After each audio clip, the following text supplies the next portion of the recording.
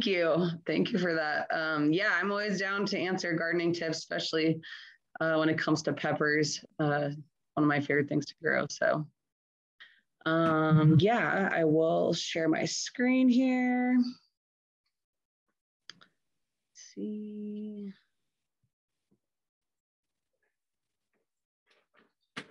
And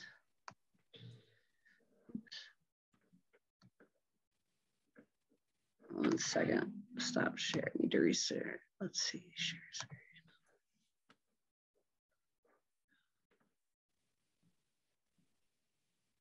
Sorry, where the bar is, it's like underneath where I need to push it to. Oh, there we go, that works. Okay, can you guys see it? Everybody good? See it? Yep, okay, we can see it. Awesome.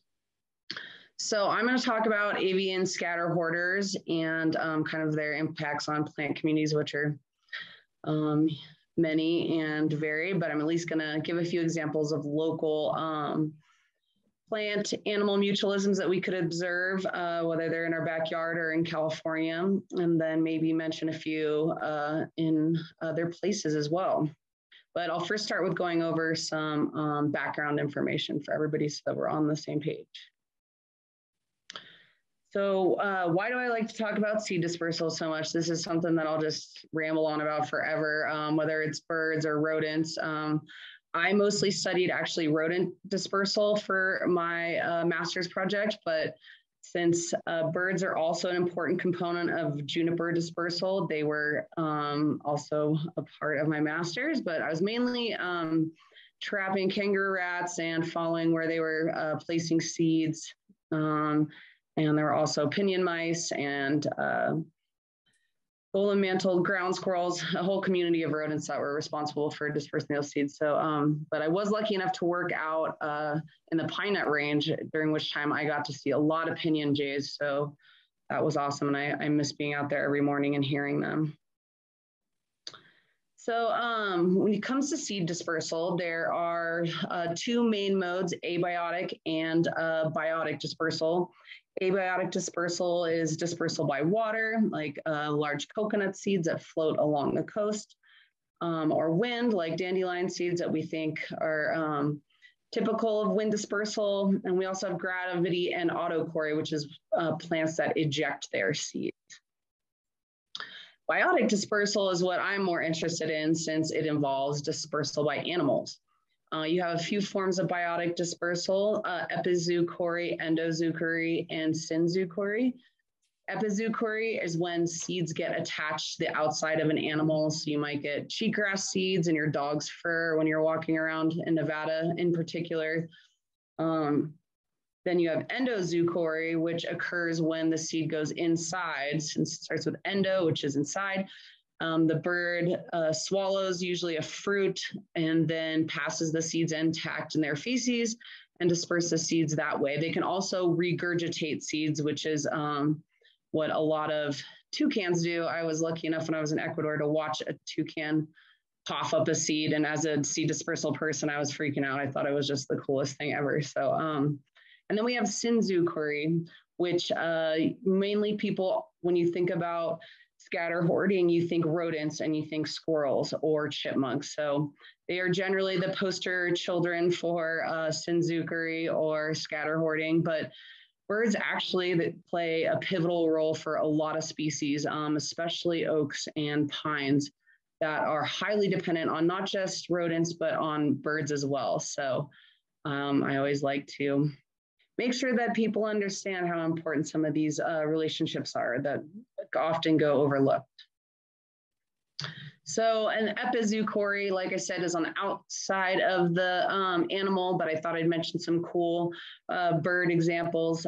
Ducks, for instance, there's some aquatic plants and microorganisms or even eggs of animals that will disperse on the feet and feathers of ducks. So ducks can disperse some aquatic plants from pond to pond just on the outside of their feathers. And then there are also trees that have sticky seeds that will attach to a bird while they're foraging and then they'll fly off and land on another plant and disperse seeds. So there are some cool, but pretty rare instances of epizoochory in birds. Endozoochory is frugivory, as I was talking about. You have birds that swallow a seed that is encased in a berry, and there are just so many examples of this worldwide. I could give this would be a much longer talk if I talked about dispersal through endozoochory. And this is generally what people think of when they think of birds dispersing seeds. You think of the robin on the tree or bush in your front yard that's just consuming hundreds of berries, and then that robin flies off. Or here we have a cedar waxwing. I took this picture during my master's project, consuming a western juniper berry, and then flying off and perching and passing the seed somewhere else. These relationships can be directed. So for instance, a lot of birds have specific perches they'll use. And so these frugivory relationships can go to very specific microsites. And in the tropical rainforest, 85% of all tree species are dispersed by vertebrate frugivores. So these relationships are very important and pretty well studied. I mean, even though there's still probably so many examples that are yet to be fully understood, frugivory and bird dispersal is pretty well studied topic. Then we have synzoochory, which is when you have dispersal by a seed caching animal and they scatter hoard the seeds, which I'll explain what that is in a little bit here. But I've included this picture because I have a scrub jay that definitely puts peanuts in my pots. One of the neighbors must be leaving peanuts out. And actually, I found a peanut inside my Christmas wreath on my front door when I went to take it apart, which was just like, kind of cracked me up and it's mind-blowing. But yeah, so most of you guys, if you put out any food, you'll notice that the scrub jays will come and take it and fly off and then come back. But they are very prolific seed dispersers, and they can also directly disperse seeds to specific microsites. And when you say directed dispersal, it's when they're taking the seeds to microsites that are beneficial for the plant, so beneficial for seedling germination. So in a lot of cases, you have specific, birds will have specific microsites, say like under a shrub or maybe out in the open. And for some plants, it's better to be under a shrub because they need a nurse plant. And so they actually benefit from being cached underneath another plant, whereas other plants actually benefit from being cached in the open. And so when you have a mixed disperser assemblage between birds and rodents, it's actually probably better for the plant because you have them placing the seeds in different microsites and allowing for there to be different benefits from those different microsites. So a lot of these seed dispersal agents in these scatter-hoarding or synzoochory systems also act as seed predators. And so there's a fine line that they walk between being a disperser versus a seed predator. So that means that, this relationship actually exists on a continuum between mutualism on one side and antagonism on the other. So it's never 100% beneficial or 100% antagonistic, generally somewhere on this line. So when you have a mutualism, it benefits both organisms, and antagonism, one organism benefits over the other. So in this graph, it shows the probability of an animal caching a seed and then not eating or removing the seed, so it's staying in the ground, which animals will forget seeds. It's birds and rodents, it's shown to retrieve about 80% of their seeds. So when they're caching tens of thousands of seeds, they're still leaving thousands of seeds in the ground. So also if an animal gets eaten, then their seeds get left in the ground. And so there's a lot of ways that they're not recovering all of the seeds that they're placing in the ground. You then have on the other side of this axis, the emergence of seeds on the ground versus from being buried in a cache. So when I'm saying scatter hoarding, this is when the birds are burying seeds into the ground, right? So in the desert, you can imagine that this is beneficial since it's really hot. And so if a seed is sitting on the soil surface, it's going to experience dehydration. It can also be carried off by a predator, an animal that only eats seeds and doesn't cache seeds. Whereas some seeds really need to be buried, and larger seeds cannot be buried abiotically, right? So they can't be buried without the help of another animal. just because they're too large to just be incorporated into the soil. I mean, they can by chance, that's not like 100% thing. Obviously, if you're out in a sandy area, seeds can have sand blown over them and be buried. But in general, larger seeds need to be buried by something. Or some seeds are able to just sprout from the soil surface. So yeah, so it exists between this mutualism and antagonism relationship. So there's two different types of food hoarding strategies in endozoochory. So you have larder hoarding, which is the placement of seeds in a central location, such as a burrow or tree hollow. These photos I have are from my master's. We have a large kangaroo rat burrow. For bird scatter hoarders, they generally use tree hollows. One of the reasons, like a lot of tit species or even chickadees, they store food, but they're not actually seed dispersal agents because they generally store food in tree hollows or in bark or in places that seeds cannot germinate. So as we'll be talking about in a bit here, only mainly corvids are actual scatter hoarders. As a lot of other bird species that do collect and hoard food are not placing those seeds in the ground. So these seeds generally don't lead to seedling recruitment. But then you can have scatter hoarding, which is what I'll be talking about today, which is where birds are placing their seeds in these scattered, superficially buried caches. So when I'm saying superficial, I'm saying a few centimeters or just a few inches. So larger seeds generally need to be buried deeper, smaller seeds less deep. So depending on how deep a lot of the different species bury seeds, it can vary whether they're being more antagonistic or mutualistic. So caches that aren't recovered can germinate when you have scatter hoarding because these seeds are placed in the soil. So this was a cache I found during my master's that a kangaroo rat had made. And generally when you see plants coming up from caches, you see them come up in these seedling clumps. So bitterbrush, if you're out in the spring and you see bitterbrush seedlings, you'll often see them coming up in clumps. And that's because they are cached by chipmunks and other scatter hoarding rodents. So, and many plants actually benefit from being grouped like this. So we have an example is Indian ricegrass in the Great Basin. And through my research or our research at the USDA, we found that it actually survives better in clumps than it does as a single seedling. So many plants that are adapted to dispersal through scatter hoarding actually have adaptations to survive in clumps.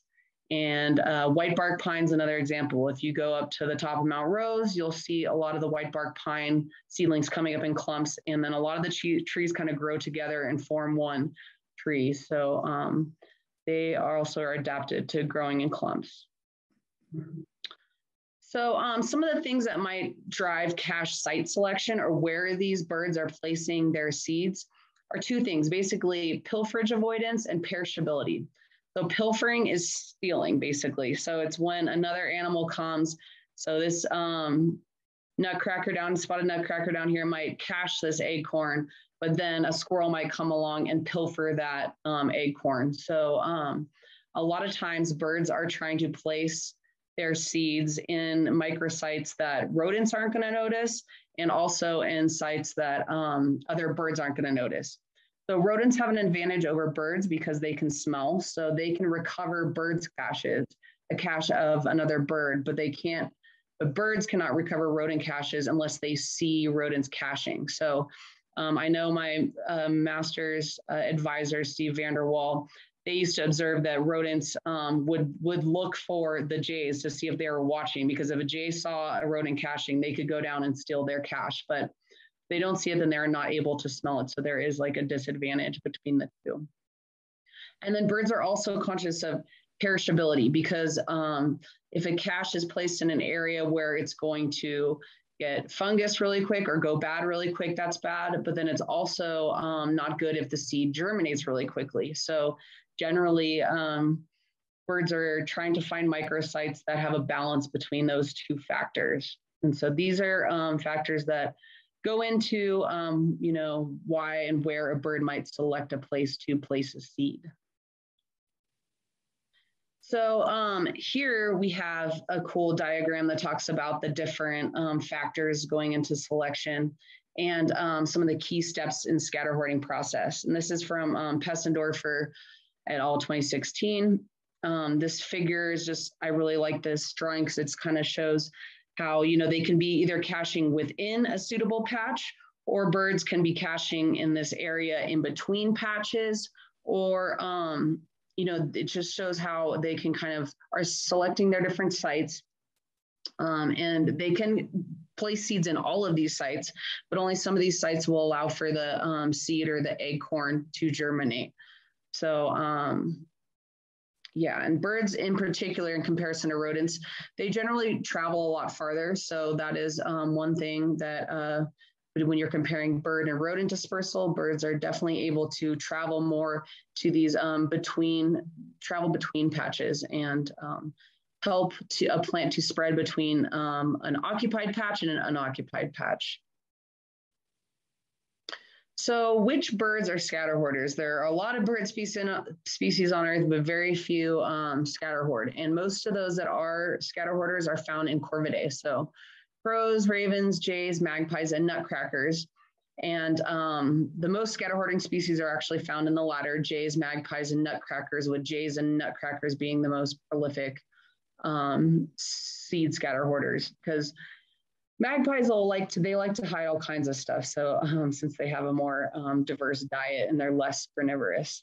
There's about 120 species of corvids worldwide, and a whole lot of species of plants that likely depend on these dispersal agents. So this kind of just shows some overlap between pines and oaks. So quercus are oak species and pine species worldwide. And it's kind of cool. It shows an overlap.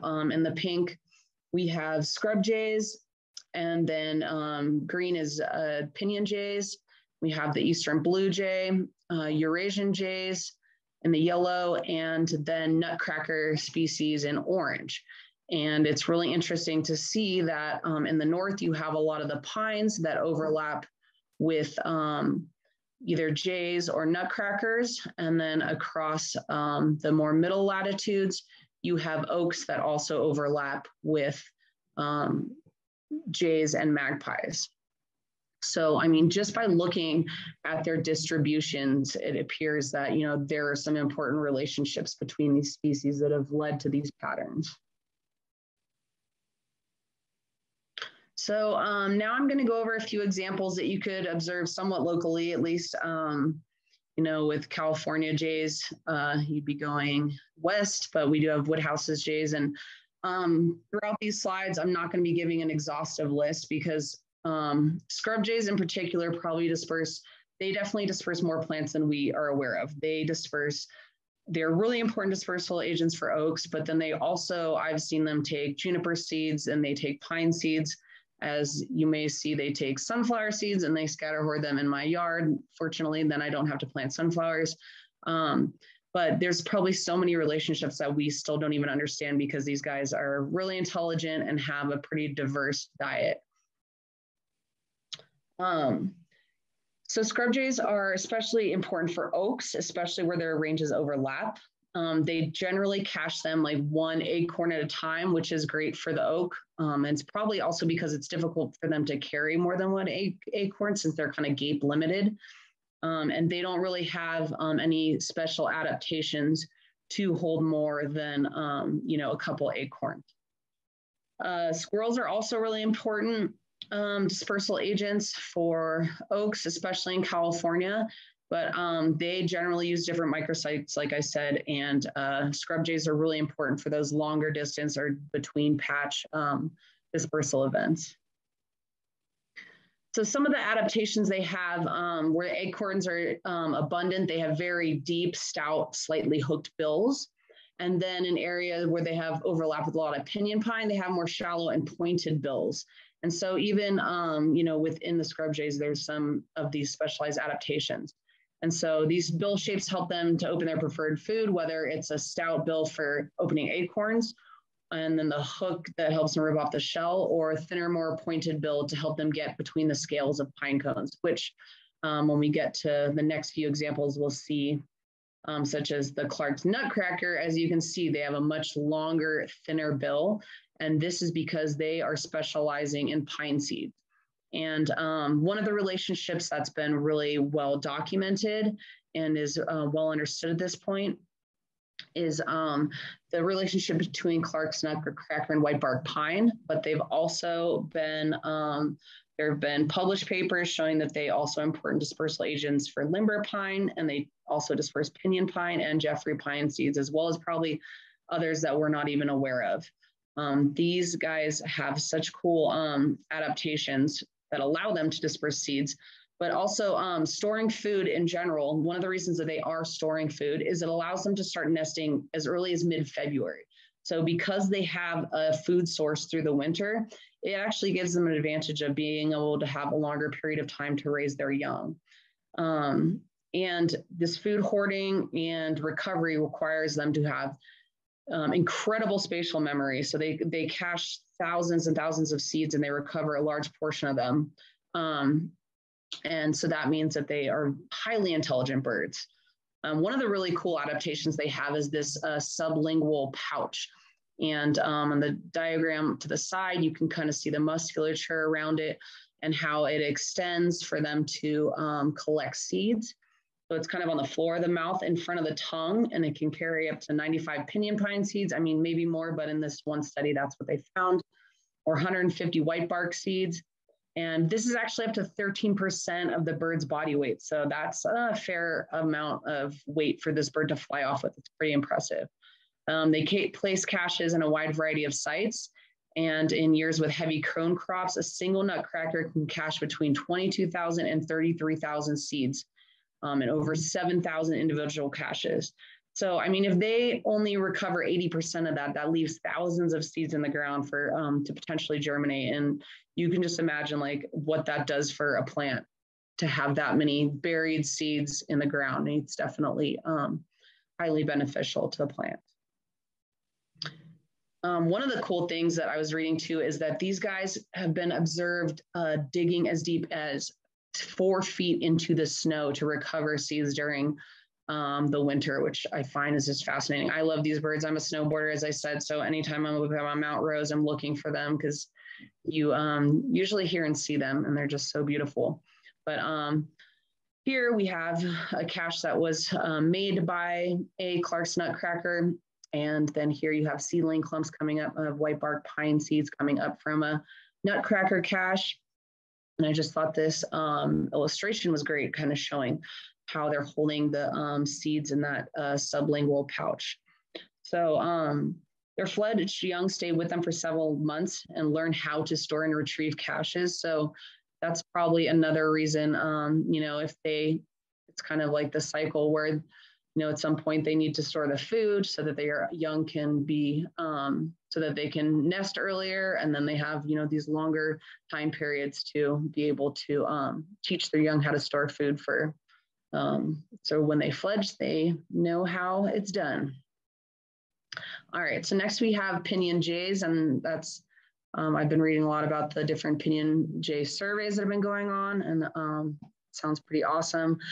I have not been lucky enough to study them, but I was lucky enough to be surrounded by them almost every morning that I was out looking for juniper caches and the pine nuts for a couple of years in a row. But they are just fascinating, and they live in large flocks and have permanently mated pairs. And they actually use like traditional caching areas that they'll go to year after year, which is so interesting. And I guess one study said that the flocks can have around 8 to 10 traditional caching areas within their home range. And they kind of move synchronously while they're caching and move between these areas. And I guess they can make between 5 and 9 round trips a day between these caching areas, depending on the density of the cones and the distances that from the crops that they're finding to their caching locations. They've also been observed digging through snow, but at 2 inches versus 4 feet. I guess they live more in the Great Basin where there's less snow, but it's still interesting to me. I would just love to see one of them digging into the snow, looking to recover a cache. One of their cool adaptations is they have the featherless nostrils, hence the name gymnorhinus or bare nostrils. And this allows them to remove seeds from sap-filled cones without the sap getting stuck in their feathers. And you can see here this bare nostril. And pinyon pine, if you've ever touched a pinyon pine cone, you would know it's extremely sappy. So this is a pretty cool adaptation that allows them to just drill into those cones and pull the seeds out. They don't have a sublingual pouch, but they have an expandable esophagus that can carry around 40 seeds, which is 12% of their body weight. So it's pretty fascinating that they have their own adaptation, despite having the very specific adaptation that the nutcrackers have. So on the East Coast, you have blue jays and corvids, and these guys, there are a lot more oak species. Well, I shouldn't say that there are a lot of different oak species, more scrub oak on this side of North America versus the different oak species on the eastern part. But blue jays are really important for a variety of oak species. And like with the other birds, probably more plants that we don't even know about yet that have yet to be uncovered. In Europe, there are a lot of studies that have looked at caching of Eurasian jays, and they're especially important for holm oaks and English oaks. In Europe, there are a lot of efforts to restore oak woodlands. So these guys are really important, and there are a lot of efforts that conservationists are trying to figure out how to, manipulate and encourage scatter hoarding by jays in order to revegetate a lot of oak species. So this is where there's a lot of research going on and really fascinating systems in Europe and in the United Kingdom as well. So here was kind of a cool study that looked at, your Eurasian magpies. They weren't thought to be as important as scatter hoarders as maybe the jays were, but they were found in more, human agroforestry systems or human developed systems. The magpies were actually really important for dispersal of oaks because these areas are more disturbed. And anybody who's seen magpies here, they know that they're pretty comfortable around the edges of human habitation. And so in this study, they found that the magpies were dispersing from the oak woodlands into the areas that had been abandoned after after agriculture. So they were looking into how important these guys could be to revegetate some old agricultural sites. And they found that they're really important for new oak recruitment. So as you can imagine, with all of these seeds being planted, these birds are really important for reforestation.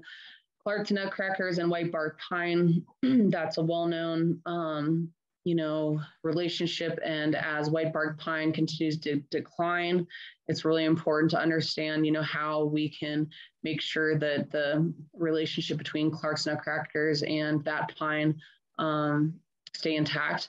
And also there's been studies that have shown them caching limber pines, another more high elevation pine into burned areas after fire. So these guys, as we've been experiencing worse and worse wildfire seasons, these relationships become more and more important.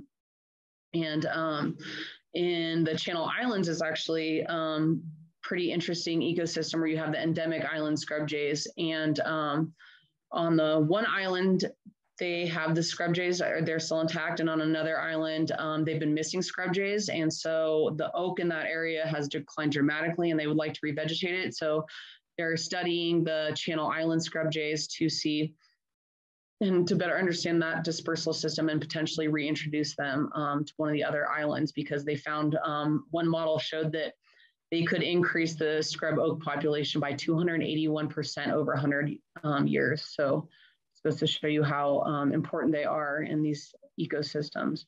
And as I just said before, Eurasian jays and oak restorations, you have managers looking at using techniques such as supplementing acorns and then how to encourage jays into habitats by having jay-friendly habitat and then restricting bird hunting.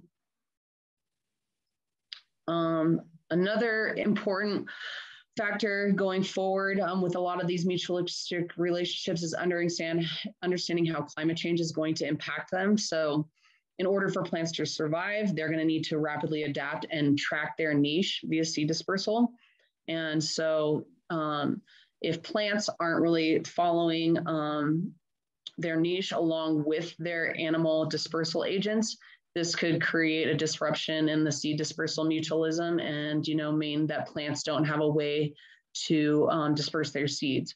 And this is definitely an issue that they're looking at for rodents and birds going forward because, like as I said, rodents are more important for a lot of the closer dispersal, whereas birds are really important for that between patch dispersal. So as our landscapes become more fragmented by wildfire or just conversion to agricultural or industrial or whatever, we're going to have more patchy ecosystems. And as the climate warms and makes some of these ecosystems like less hospitable to plants that have lived there for however many years or adapted to that area for a long time, it's going to be more and more important that we recognize some of these relationships between the birds and their dispersal agents so we can make sure to keep them intact. And with higher elevation species such as white bark pine that are facing, blister rust, beetle infestation, and climate change. I mean, beetle infestation is kind of related to drought and climate change as well, but there's already evidence that's showing that nutcrackers are shifting their foraging patterns and focusing on the seeds of other pines. I mean, white bark pine is one of their preferred pine species, but some studies are showing that they're already starting to just use other pine seeds. And so this would be obviously devastating for the white bark pine, which is completely dependent on nutcrackers. I mean, rodents do disperse white bark pine as well, but rodents usually aren't as at those higher elevations. And those are the populations that, as those populations warm, that's one of the areas that's changing most rapidly. So it's pretty important to understand these relationships before they're lost. So with that, I will take any questions, and I have some of the main sources I used, but obviously there are many more than what I have on there. So.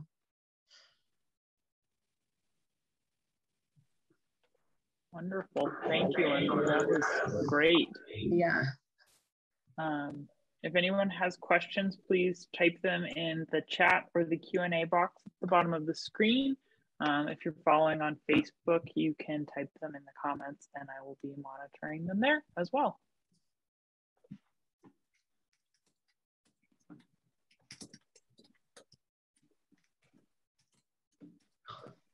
You just did too thorough of a job answering everyone's questions already.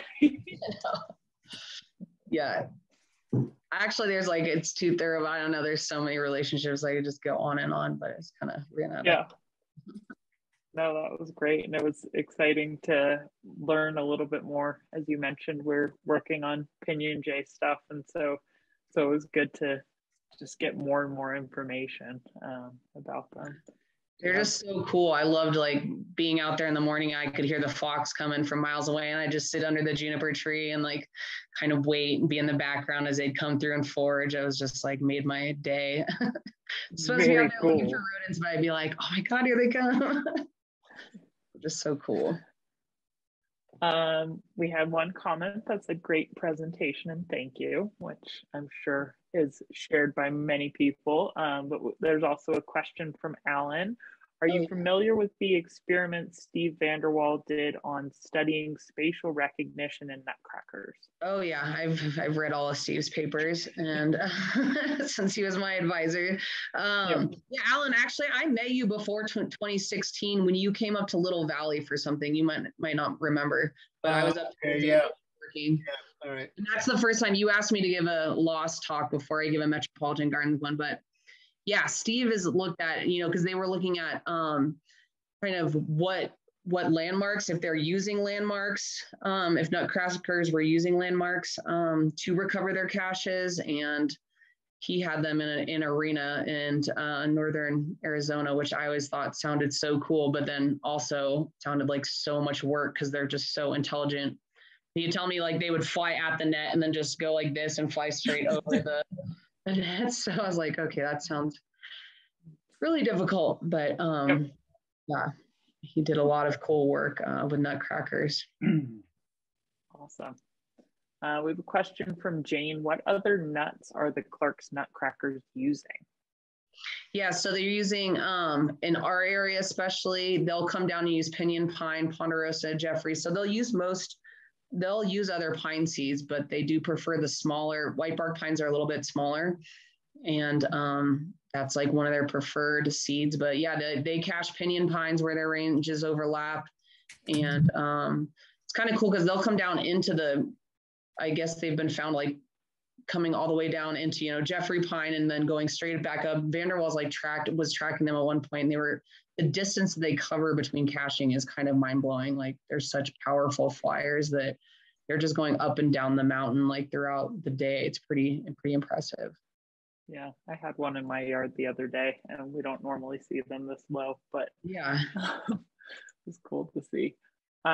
Suzanne asks, are Utah junipers dispersed by birds also in the pine nuts? No, that's what my research actually found out. It was kind of dogma that all juniper was dispersed by birds. But I mean, in the 5 years I was out there, I didn't observe a single bird take any of my berries that I had out. So Utah juniper, according to Eugene Shoup, who's the expert on that tree in general, he even published a paper on rabbits dispersing it, but then years later told me he didn't think that they were that important. So it has a husk that dries out really quick. The berry dries out really fast. And I found that rodents will just husk it off and they take the seed out. And so it's probably why birds don't like it, because it only stays moist for like, a month out of the year, and then they really dry out. Whereas Western juniper has a really resinous, like you can squish them between your fingers and it's got that green resin. So the birds like them because they're juicy. You can I've watched the waxwings go through and feel to see, because the trees will have ripe and unripe berries on the same tree.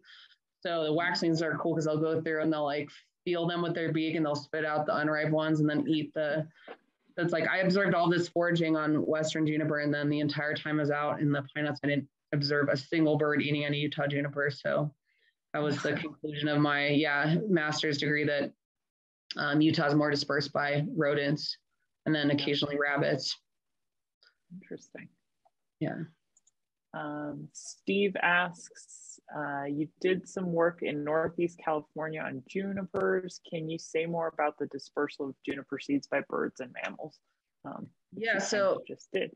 Yeah, one thing I didn't mention with Western juniper that is kind of cool that we found is that we kind of identify that there's a two-phase dispersal process where the birds eat the berries and then poop them out, and then the rodents are taking the seeds that are pooped out under the perches, and then they're caching that. So it's a two-phased dispersal system that's called diplochory. Steve Vanderwall and my supervisor, Bill Longland, came up with that term. So yeah, that's what we identified. So Western juniper has this two-phase dispersal system because rodents were less, they would take the whole berries, but they would sit and chew the berry flesh off a lot of times. But then I had seeds that I'd collected from bird poop. I actually had to misnet robins and bring them back, and I fed them a ton of juniper berries, and then I cleaned all the seeds out of there. Like I tried not to make it too clean, but at least like so that I could count the number of seeds, and then I put those out in trays, and then I had those versus whole berries, and then I had Utah juniper whole berries and Utah juniper seeds, and I had all four types at both Western juniper and Utah juniper sites to see what rodents prefer. And rodents, yeah, generally they'll take the bird cast seeds like no problem. So then we also documented them removing those seeds in a few different other experiments. So yeah, that seems to be more of the dispersal system for Western juniper. And then for other junipers, it's still unknown. I might go back and do a PhD, but at this point, I just bought a house, so I'm like, okay, teaching sounds chill for a while. Yeah. Well, that actually ties into Alan's next question of, are you doing any field research currently or just teaching these days? Yeah, I'm just teaching. Yeah, not just teaching. No, I'm definitely just teaching. All my teacher friends lied, and they were like, "Oh, you'll be a great teacher. It'll be so fun. You're gonna love it." And I do love it, but nobody planned to tell me how difficult all of the lesson planning was. So, yeah, it definitely is taking up a lot of my time. I have 2 more papers that I'm writing up old data, and so I'm not really doing any field work right now. I'm trying to get the last 2 publications done. I think I I have 16 publications now. I have like 2 more that I need to wrap up, and then I kind of want to write a review article. So I don't think I'll be doing field work for a bit, but I do have trail cameras and rodent traps I'm going to be putting up at the school. Cool. So that we can do some surveying along the creek area with the kids, and then actually collect data so that they can have some actual data to play with. That's fun. Yeah. One more question. David asks, if pines shift with climate warming, would their seed dispersers follow? Which would come first? That's a great question, and something that is like the literature. Your PhD, potentially. Yeah, definitely. And it's something that people are still like kind of trying to figure out. One of the poster children for this is, I mean, this isn't a pine, but Joshua trees and their dispersal agents are antelope ground squirrels. And they're already finding in areas where there's been massive die-offs of, Joshua trees. That's one of the places. And then antelope ground squirrels are kind of shy. Like they're not like your typical California ground squirrel, where they're going to be in really, human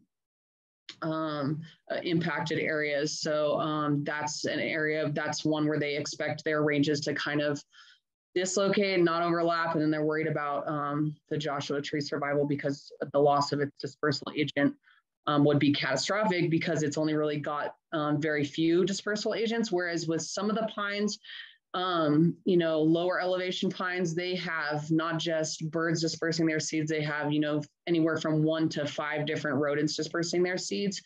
And so the hope is that some of the dispersal agents will track with those plants. But as I was saying with white bark pine, where they have a much smaller community of animals that disperse their seeds, and they really are dependent kind of on just the Clark's nutcracker, that's where you get into this area where, it is scary that you could think that they could, in a lot of the parts of their range, not overlap in the future.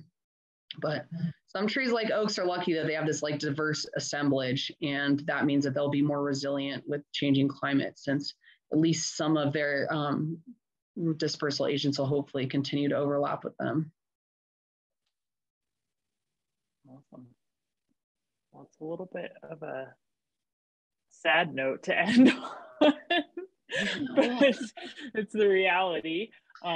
Lindsay, I want to thank you so much for presenting tonight. This was a wonderful presentation. I know I learned a lot, and like I said, it ties right into some of our Pinyon Jay work. So if you are interested in getting out there and doing some surveys, there's pretty low commitment there, but it would be an opportunity for you to get back out there with the Jays. So we'd love to have you.